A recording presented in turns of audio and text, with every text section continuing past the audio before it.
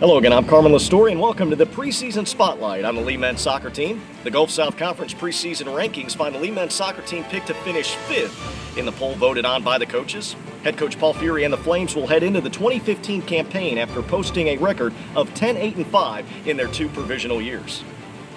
Senior goalkeeper Tom Hassel returns to man the net for the Flames and was named to the All-GSC preseason team. Hassel posted 4 shutouts and a 0.80 goals against average in 14 starts a year ago before suffering a season-ending leg injury. Quade Marinell also received All-GSC honors heading into his junior campaign. The speedy forward scored 8 goals and added 7 assists last season. Alabama Huntsville and Christian Brothers are tabbed to finish atop the standings. Last year's tournament champions West Alabama follow in 3rd, and West Florida places just ahead of Lee in 4th place.